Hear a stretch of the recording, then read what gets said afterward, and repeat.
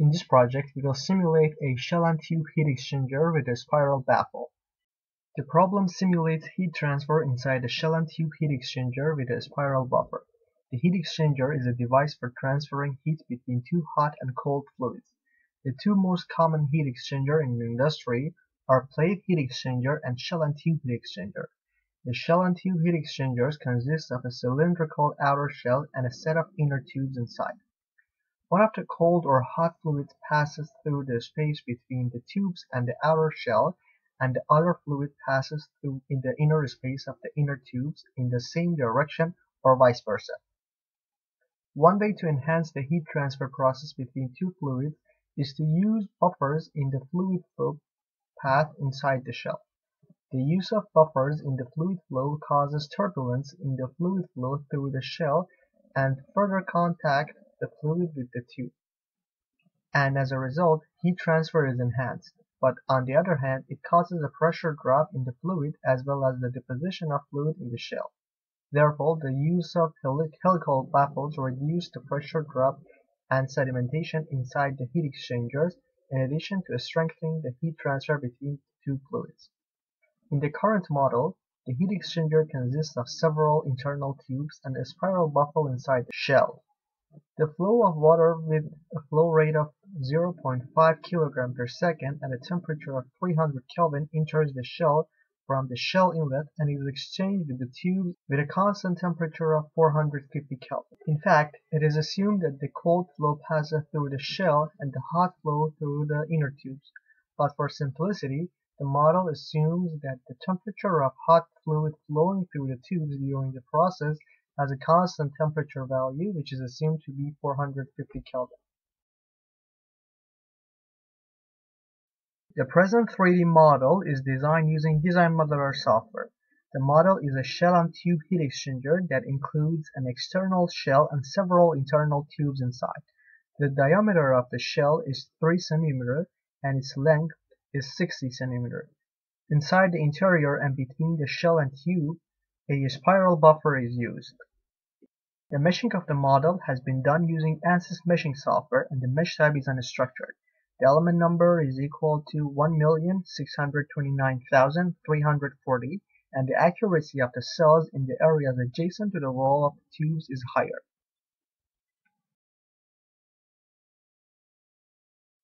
Under the General Setup tab, you can see different buttons from scales to units. By clicking on a scale, a new window will appear showing you the DOM and extents of your geometry. Also, under the View Length Unit section, you can see the default geometry units, which is meter in this project.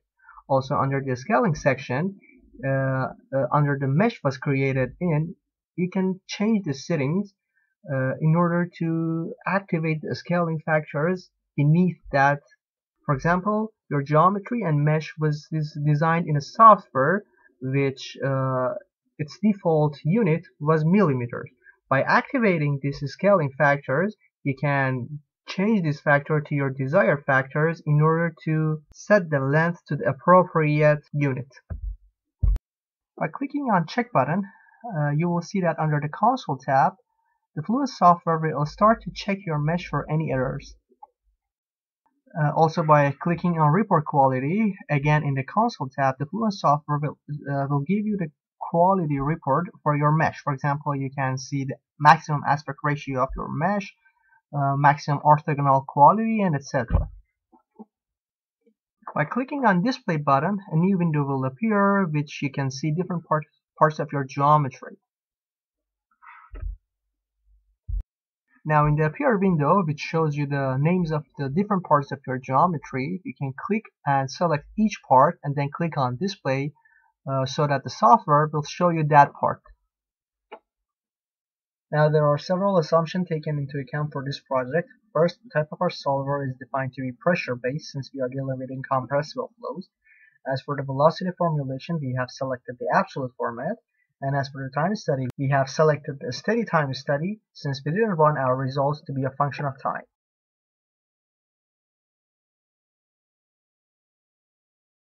After double-clicking on the energy button in the appeared box, you can see that we have enabled the energy equations since we wanted to calculate the temperature changes and temperature distribution inside our computational domain. In present project, realizable K-epsilon model has been used to solve the turbulent flow equation since it is more accurate than the standard K-epsilon model.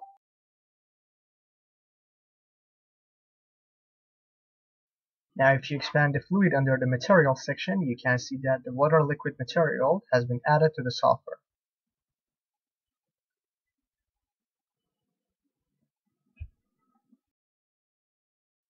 Now in order to add a new material, all you have to do is right click on fluid and then select new. After that, in the appeared window, you either can define the new material by defining its properties yourself, or by clicking on Fluent Database, you may select your desired material from the list of available materials in the Fluent software.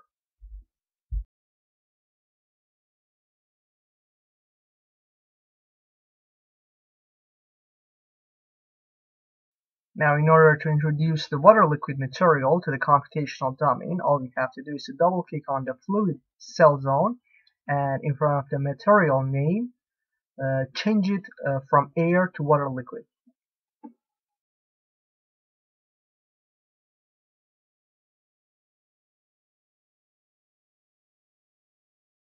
Now if you click on the inlet boundary, you can see that the type of this boundary is defined to be mass flow inlet. By clicking on edit button, a new window will appear in which you can change the settings for this boundary. Now in the appeared window, in front of the mass flow rate section, you can see the mass flow rate of water liquid entering our computational domain. Also, if you click on the thermal tab, you can see the temperature of this flow. Now if you select the outlet boundary and then click on edit button in the appeared window, in front of the gauge pressure, you can see the value of 0 Pascal has been defined, which means that our water liquid will exit our computational domain to the atmosphere.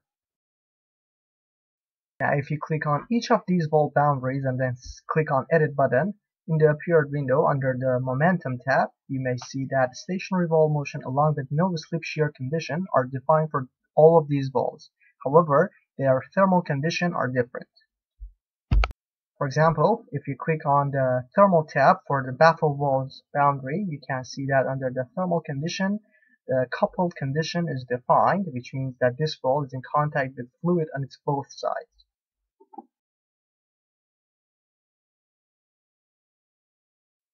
As for the next wall boundary, under the thermal tab, you can see that here the heat flux thermal condition is defined, and the value of the heat flux applied on this boundary is equal to 0, which means that this wall is adiabatic.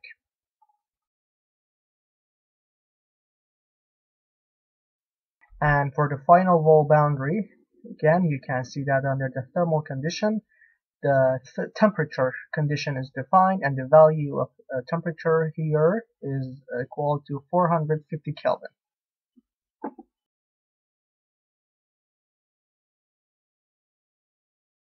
After double-clicking on the method, you will see that a new window will appear showing you the pressure-velocity coupling. Also, you can see that the spatial discretization methods are shown in this window.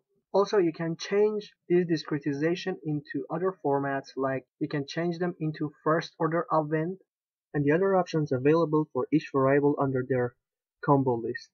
And for the simple pressure velocity coupling, the simple algorithm is kind of an iterative solver which uses a relationship between velocity and pressure corrections to enforce mass conservation and to obtain the pressure field. After double-clicking on the Controls button, in the middle section of the software window, you can see that new part will appear. In the Appear part, you can see under relaxation factors for different parameters. Now these values are set here by the software automatically. You can change these values, which are between 0 and 1, by yourself for different projects you do. But it is highly recommended that you do not do that, since it may result in divergence.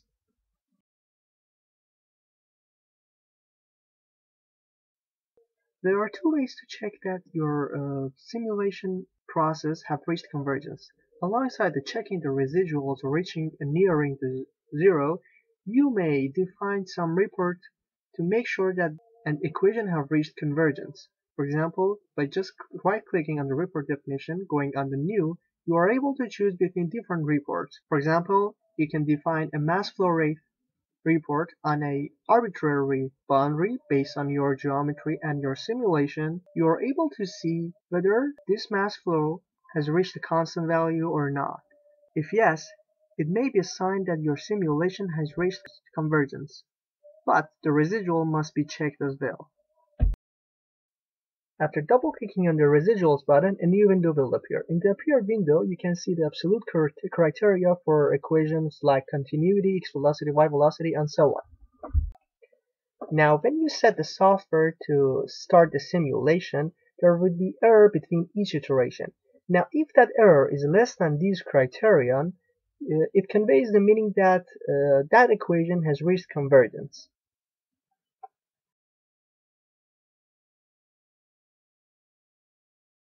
After double-clicking on the Initialization button, a new window will appear showing you different methods of initialization, hybrid and standard. Now in the standard initialization method, you get to choose the first amounts and values for the first iteration of the simulation progress. These values refers to the values used in the first iteration of the simulation progress, and if you choose the values for each parameter wisely, your simulation progress will finish sooner. It should be mentioned that you can also choose the first values or the initial values by just clicking on the Compute From drop-down list and clicking on one boundary. For example, by clicking on Compute From All Zones, the software will automatically average the values in different zones and boundaries and put those values in the initial values for the software.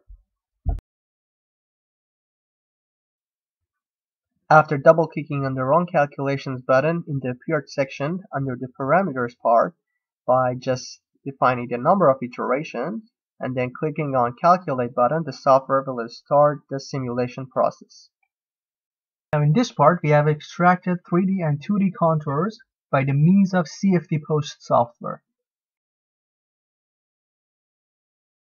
Now in order to extract a 3D contour, all you have to do is to click on Volume Rendering button and accept the Appeared window. After that, on the low left side of the software window in front of the variable, you may select your desired variable. In this case, we have selected the velocity. After that, by clicking on the Apply button, the software will show you the 3D contour. Now in this contour, you can easily see the velocity distribution inside our computational domain in 3D format, and you may also see the velocity of the water flow entering and exiting our computational domain for heat exchanger.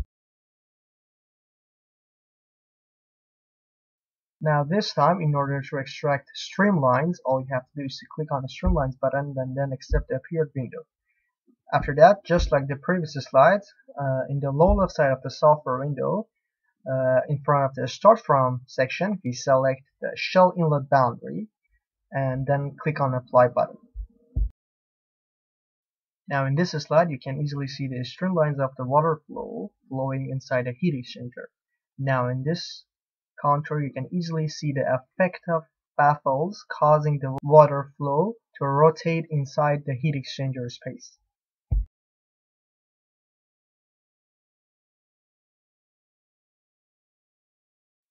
Now this time, in order to extract a 2D contour, we first have to define a wall. To do that, we click on Locations button and then select Plane and then accept the Appeared window. After that, on the low left side of the software window in front of the Method section, we select YZ plane and left the value of X unchanged and click on Apply so that the software will define a plane in the middle section of our geometry.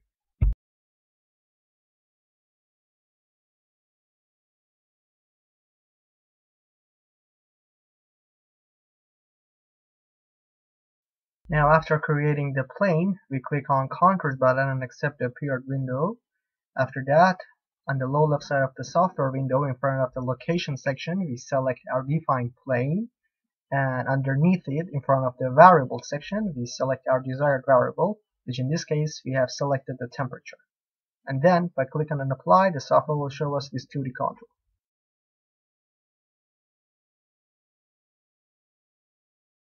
Now in this 2D contour, you can easily see the temperature changes from the inlet boundary to the outlet, where the temperature has increased due to the heat transfer between the water liquid flow and the inner tubes.